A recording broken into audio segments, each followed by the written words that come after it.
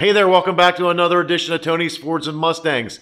I made one glaring mistake on my MGW shifter install. I want to go over that with you so you don't make the same. Stay tuned.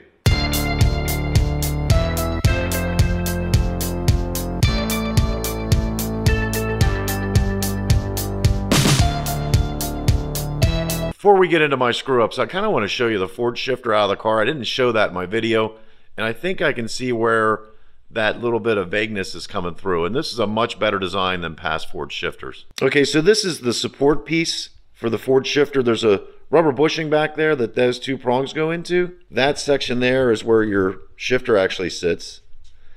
And this piece up here has two steel bushings with rubber gaskets on the inside.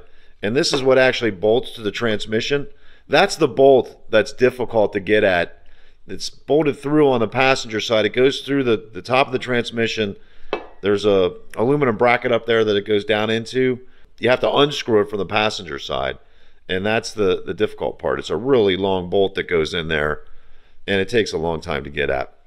Now, this is the actual Ford shifter itself, and this is the body of the shifter. And if you look at this neoprene gasket with the O-rings on it, I think that's where your vagueness comes into play. Yeah, this looks to be cast aluminum. That does a decent job of supporting the shifter on the car. But this right here is where I think the letdown is on the shifter. This allows for play there. It's not precise. It just is kind of shoddy. This arm then connects to the transmission, and there's a input shaft on the transmission, and that's where this stuff connects. But if you compare the construction on this to the MGW piece, it is night and day. So when you set this up the way MGW would tell you to do it with an OEM adapter, this would go on like this, and then the ball would screw down onto it. So you run this down all the way, the adapter, run the ball down as far as it'll go. And you get it somewhat solid, then tighten this lock nut up to meet the shifter.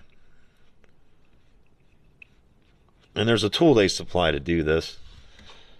All right, but then what you end up having is this shifter that's only that tall. I mean, that's maybe 3 inches off of where you're at. It is very, very small.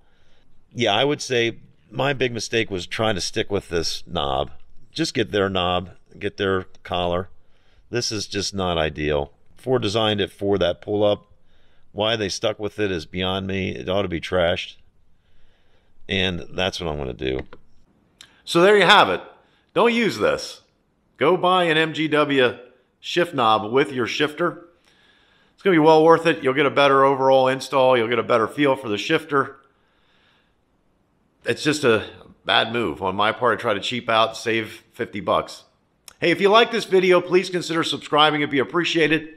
And thanks so much for watching. Until next time, we'll see you.